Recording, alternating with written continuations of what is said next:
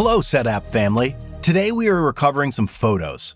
Have you ever got so caught up in deleting random images or hundreds of duplicate photos on your phone that you over-deleted and regretted it? Well, we are here to help you out.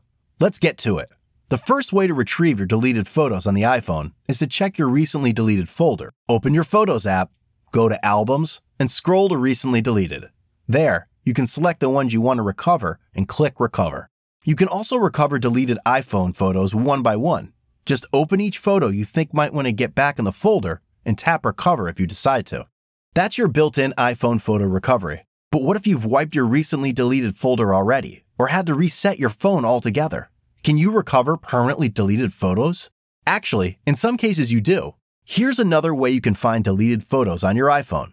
You will need a Mac and a recovery app called DiskDrill for this task. This popular file recovery tool is super easy to use. Here's how to recover permanently deleted photos on iPhone with this app. Connect your iPhone to your Mac with a lightning cable. Open DiskDrill on your Mac and select iPhone in the list of drives in the app. Click Recover to prompt the app to find deleted photos on your iPhone. Preview the files that were found. Click Recover on the ones you want to recover. Voila! That's how to get deleted photos back on your iPhone. You can also try and check your iCloud for any images you've already deleted from your phone. Go to iCloud.com and log in with your Apple ID. Select the Photos app and open the recently deleted folder. Another hack on how to retrieve deleted photos on iPhone is using your most recent iCloud backup. It may contain the images you've already deleted.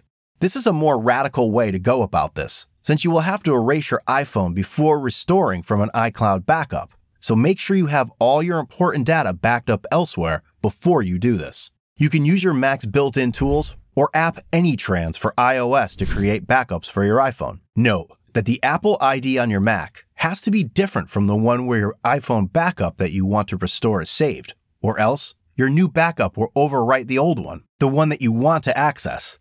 Now, let's back up our phone before we wipe it for restoring. First, we are connecting your iPhone to Mac with a lightning cord.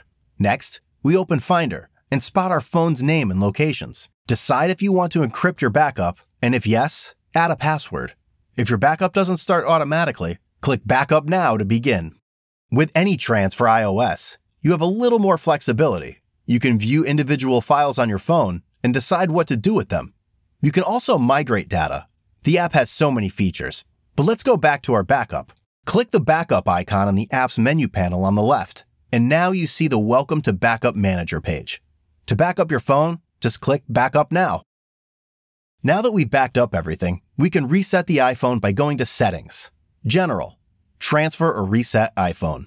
Again, this is a bit of a roundabout way of doing this, so only erase your iPhone if you really need that photo, or several that you can't recover otherwise, and only if you are fairly certain that you might have the photo you are looking for in your old iPhone backup.